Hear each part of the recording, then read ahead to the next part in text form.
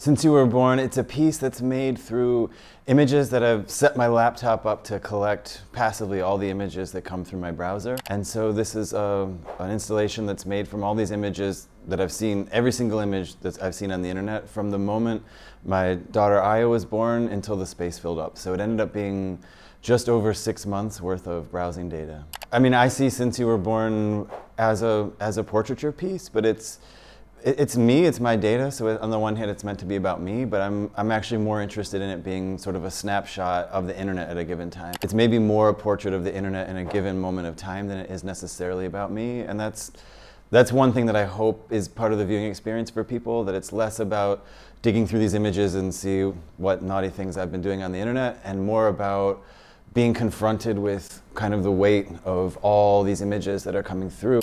What's happening on the wall here is actually a small portrait. I mean, the portrait that these companies like Google and Facebook have on us, what you see here is just a minor fraction of this larger portrait that exists for all of us that we just don't get to actually see as much.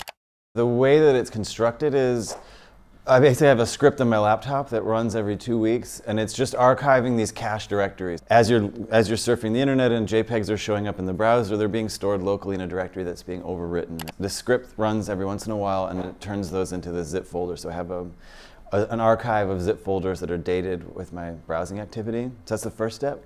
And then the next step is to stitch them together. I'm using a really specific piece of software that doesn't have a huge use case scenario. It's called Texture Packer. It's a piece of software mostly for web designers or game designers, and it's meant to make really small, compact, very efficient images. With that software, I'm basically dumping just thousands and thousands of images at it. The work is also meant to be questioning about how true or false is this as a portrait. Like, are we the sum of our browsing data, which of course I don't think we are.